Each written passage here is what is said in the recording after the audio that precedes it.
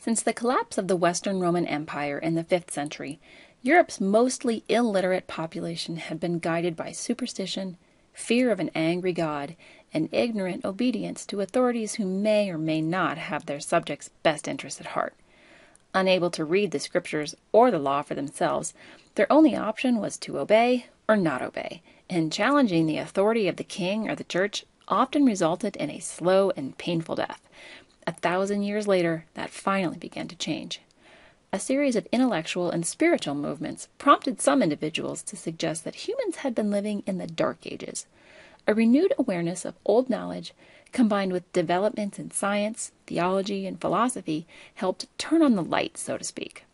This movement, spanning the 18th century, is known today as the Enlightenment, or the Age of Reason.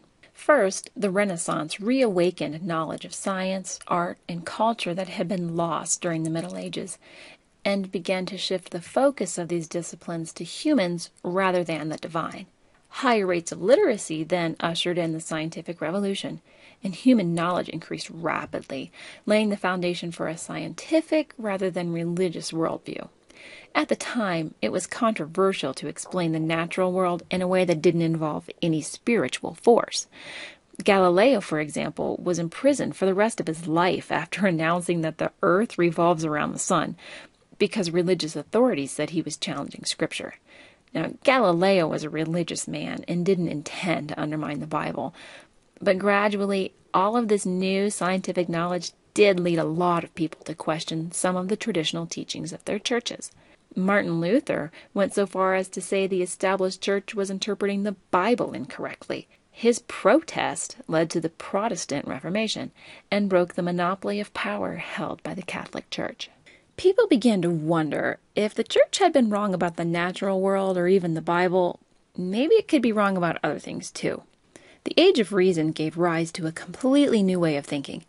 Instead of trying to understand how God had orchestrated everything in their lives, people started to consider how they might shape the world around them. The result was a new emphasis on scientific discovery and a boom in higher education. Reading someone else's experiment wasn't as good as conducting your own. Accepting what you'd been taught by others wasn't as good as challenging and modifying their assumptions. This was especially true of the relationship between people and the institutions in authority over them. During the Middle Ages, Europeans were taught that God had orchestrated events to put their monarchs in charge. Who were you to question their divine right? But then England was plagued by political turmoil, and a series of failed governments in the 1600s disrupted the English monarchy, prompting Enlightenment thinkers to consider how their philosophy might apply to government. In 1689, an Englishman named John Locke published an anonymous essay titled Two Treatises of Government. In the first treatise, Locke argued that no monarchy had a divine right to exist. Kings held power by the luck of their birth. Locke's second treatise, stating that government should only exist by the consent of the governed, was more influential in America. As you might imagine, Locke's ideas were unpopular with the people who held power in England, and he never acknowledged that he was the author of the two treatises. Other Europeans contributed enlightened ideas of government as well. The Baron de Montesquieu proposed that society might benefit from a separation of government powers. Jean-Jacques Rousseau went so far as to suggest that society should be ruled by the general will of the people, essentially advocating for direct democracy. The Enlightenment reached the colonies through the port cities. At first, such philosophies circulated only among the educated elite. Then Benjamin Franklin, arguably the single most important figure of the Enlightenment in America, printed inexpensive pamphlets and newspapers to spread the ideas quickly. He published Poor Richard's Almanac to entertain the colonists and instill Enlightenment values in them. While Europeans considered and discussed and sifted through these ideas for a century, Americans put them into practice. Free from the kind of entrenched power that had dominated Europe for centuries, a generation of young American leaders was absolutely willing to question not only the rule of the king, but the churches and even God himself. A theology known as rational Christianity emerged, teaching that God gave humans the ability to reason, allowing them to understand and follow moral teachings regardless of which religious group they belonged to. Religious tolerance became even more widespread. Many Americans moved toward deism, a philosophical belief in a deity based on reason rather than faith. In deism, God is sometimes compared to a watchmaker who makes a watch, winds it up, and then leaves its maintenance to the person who owns it. Deists believe that God created the world and set natural laws into motion, and then his work was done. It's up to humans to keep the world running. Deists do not believe that God supernaturally intervenes in the world or human events. Some of the founding fathers, like Thomas Jefferson, were deists. Many others were strongly influenced by deism, even if they didn't claim to follow it. Though a few Enlightenment thinkers discarded religion altogether, most tried to reconcile their belief in God with science and philosophy. One important result was the belief in human rights, that if God created the world with laws that governed it, then he must have also established such natural laws for the humans he created. Americans began to believe that the intended role of government was to protect these God-given rights. Now, combining these concepts of reason and enlightened government and religious tolerance and natural rights resulted in the American version of republicanism. Don't confuse the Enlightenment philosophy of republicanism with the modern political party.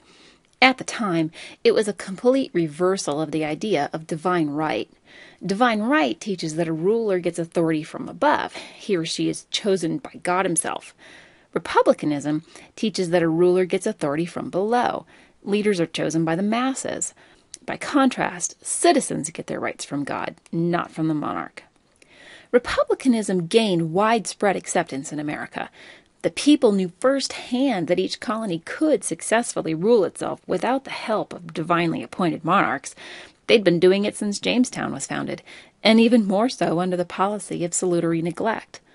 Thomas Paine then wrote a pamphlet called Common Sense, in language familiar to average Americans. It helped colonists better understand other Enlightenment philosophy and generated support for a revolution against British rule. But the Enlightenment was more than just the philosophical background for the American Revolution. It was a blueprint for a modern democratic society. Here, democratic is not a reference to a modern political party, but the concept of a society in which all citizens participate equally. Our earliest documents, including the Declaration of Independence, as well as the constitutions of the United States and all of the original states, cannot be separated from Enlightenment ideals, especially those of John Locke. The Enlightenment also fostered the values that were necessary for cooperative citizenship, values such as patriotism, virtue, and personal rights. It defined freedom as a right within the context of citizenship and civic responsibility. These values were typified in the yeoman farmer, a common laborer who worked hard to earn a living, live at peace with his neighbors, but was willing to take up his rifle and fight for the rights God had given him. Such values have persisted in America to this day. Let's review. After 1,000 years, the Renaissance helped Europe awaken from the Dark Ages. Higher literacy allowed for a rapid increase in human knowledge, known as the Scientific Revolution, which in turn led people to move away from a religious view of the world. After breaking the authority of the Church in the Reformation, people began questioning other things as well. This movement is collectively called the Enlightenment. John Locke and other European philosophers challenged the notion of divine right and advocated for self-rule. American application of these ideas resulted in deism, republicanism, and ultimately a more democratic society.